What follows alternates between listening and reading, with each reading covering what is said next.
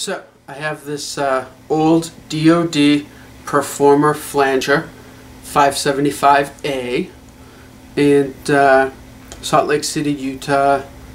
So it looks like maybe made in the US, I don't know, but it seems to be fairly rare, and it seems to be fairly rare to have it with the battery cover intact. But anyway, it does not have the power supply, and it uses a 1/4 inch, really weird, and 20 volts DC. So I don't have one, but I can make one. So let's take a look. If we move down to here, okay. So I have this great little 1/4 inch 90-degree jack, and I took the wires off of it before. It was from an old cord that didn't work, so this will work. And I have this here, but it has the wrong plug at the end. So we will attach this, solder it to this, and we will be good to go. And I have some heat shrink tubing, and everything's good. So just going to cut that off. You know, I should use the stripper. It's probably better. Yeah, see, you know, wire stripper to strip wires, always better.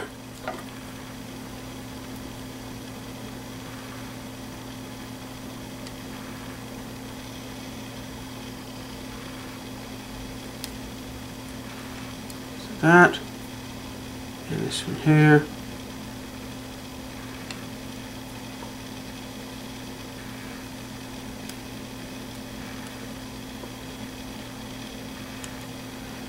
It didn't strip very good.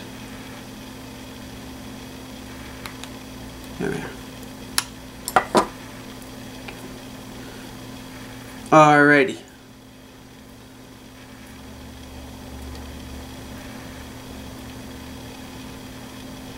So I am guessing, because this does put out DC and it does have a positive and negative, I'm going to go with the red being the positive, but I am going to plug it in and use a multimeter just to double check that this is positive. This flanger doesn't say on it, but I googled it and it's a negative ground. So I will attach, as long as the white is negative and the red is positive, I will attach the red to this little middle piece here that goes to the tip, and then this here whole connection is the ground, which goes to the whole casing and everything.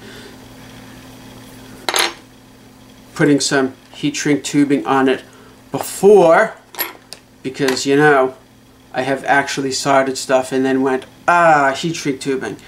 So I'm going to make sure I put it on before. I'm going to go and solder that. You don't need to see me solder stuff. So I will be right back. So I soldered it all up and tested it. I was actually wrong. The white wire was the positive. So I wired the white to the tip and the red, the negative, to the sleeve. And now I'm going to put the shrink wrap on.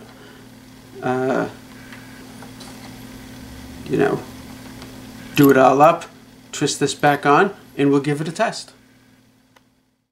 Okay, so shrink wrapped it up, have it plugged in.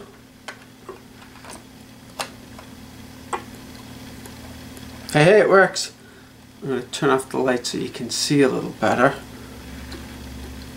Ta-da! So I've powered the pedal. Okay, Now, stick around. I'm gonna actually test it out and see how it sounds. So that's another video. Stick around, subscribe, like, do all that stuff.